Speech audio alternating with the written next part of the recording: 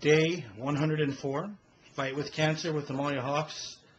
Today we are going to be, well, I will be talking about Amalia's medicine, kind of what she has to take on a daily basis. And again, anybody that's going through this, maybe there's some similar pills that you're taking. We kind of found Amalia's combination of things that work and things that don't. So I'll be discussing that. Amalia's had a little bit of energy today, so that was good. She tried to do a little too much. She's a little tired right now, but the last couple of days I think have been pretty good, right, babe? A little bit. And I will take a still picture from her Coke chair, and I will try to post that up on the Facebook for everybody because we've got a few comments regarding the Coke throne. So I will try to find a way to capture that from the video from yesterday, take a still, and pop that up to Facebook for everybody. So, again, thank you, everybody, for the prayers. I really mean it. I really do mean it. It does make a difference in our lives right now. Right now, that's the only weapon that I have to help Amalia feel better. It's the only thing I can do other than take care of her every day. So with all you guys' extra help, it really is making a difference. So I do want to say thank you. A little out of it today. I was really exhausted. I was supposed to go to the men's breakfast this morning, and I was just physically worn out from the last week, and I think I woke up at about 12 this afternoon. So a little bit of a lazy bones today, but I'm recovering, and we'll hang in there, and we'll see how tomorrow goes, and I'm really looking forward to going to church tomorrow and my first Bible study on Monday. Yay. That'll be fun. So I will see you guys all tomorrow. Hi, babe. All right, so the number one most important one that she takes would be your oxycodone, and this is a 5 milligram, and it's a pain reliever. So that's one of the more important ones that she takes. That's why we put it up here in the front. The next big important one is promethazine. And that's for her nausea. After she gets her chemo, she tends to get nauseous. And also a combination of if she takes the morphine, which are here in the back. This is a morphine 60, a morphine 30. We try to stay away from this one, and I'm going to have to take this one out of the mix so she doesn't accidentally take it. This is what happened last time. She accidentally took this one, and it was no good. Morphine 30, if her pain gets to a 7 or 8, sometimes she'll ask for one, but she only asks for one at nighttime. Oxycodone, though, is her standard. That's the one that she's taken pretty much. The new one that they got her on is diazepam, and that is, it's the generic version of Valium. So they gave her Valium, and that's to be in conjunction with the pain pills. Because she takes so many pain medicines, now she's getting thrush in her mouth. And, because of the chemo as well. So they have to give her this to combat the thrush. Lorazepam. This is lorazepam. You guys can't see it, I know. This is lorazepam. She gets this when she gets anxiety.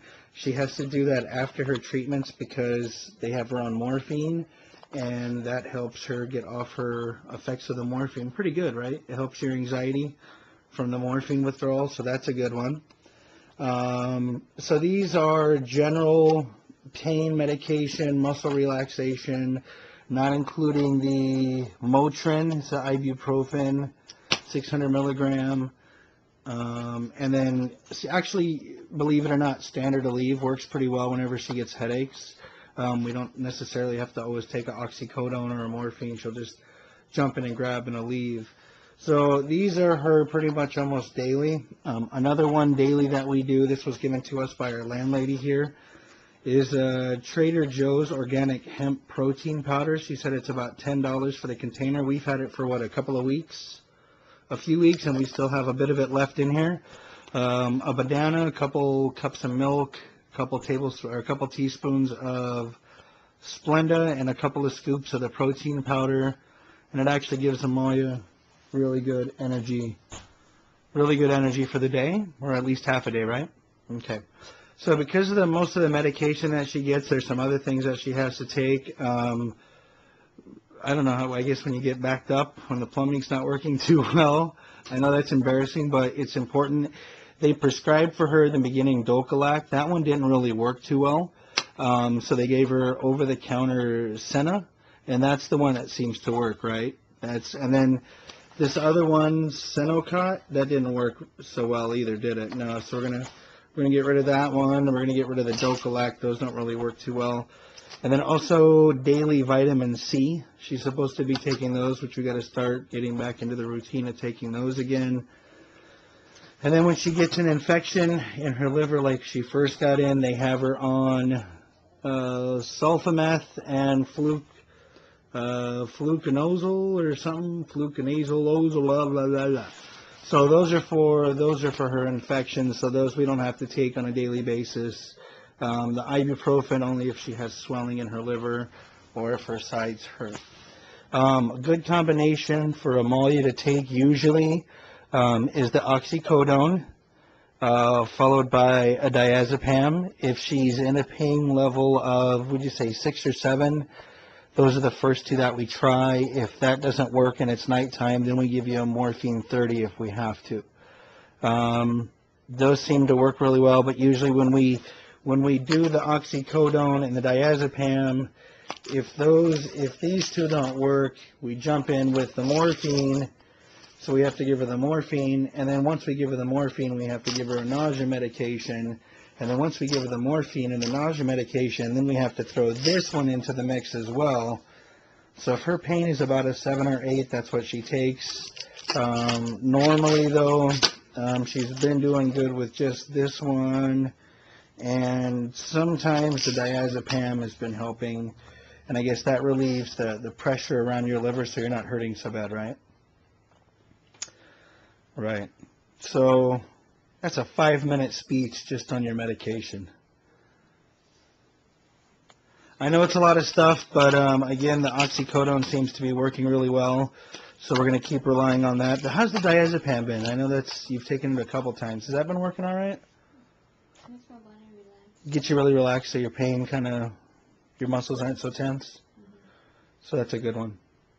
So there's a couple we're going to get rid of. Oh, we got to get rid of that's 30. The morphine 60, we're going to set those aside for extreme emergencies only. So that's Amalia's daily regimen. That's kind of what she goes through. And I know sometimes that's why you say you get worn out. Like every time I'm giving you a pill or a cocktail of pills, you get frustrated because it's one pill after the other after the other. Good combination for Amalia to go to sleep. Oxycodone, diazepam, lorazepam will also help her. One of those helps her go to sleep if she's in pain. We'll take out the diazepam and just do an oxycodone and a lorazepam. So it's a couple combinations of things here and there, but we kind of finally figured out the combination of stuff that works. We know what not to do. And we have to know the spacing as well, because you can only take the oxycodone once every 6 hours. The morphine once every 12 hours. So right now we're all concerned with pain management, right? And how's your pain been lately? Because I know that's been our biggest issue right now is the pain. Well, I've been doing more, so it's been good. The last 2 days you did a lot. Today you made breakfast for me. I woke up not feeling too hot, extremely exhausted. I missed the men's breakfast. Was extremely cranky. So you made me breakfast, and then I think I woke up again around, 12? After I went to sleep, and I think my body was exhausted. And then you made dinner. You helped clean up the living room a little bit. You washed some stuff. So you're getting a little more energy back, but you're still in pain. Yeah. Anything else? Are you frustrated today? Not right now. Not right now?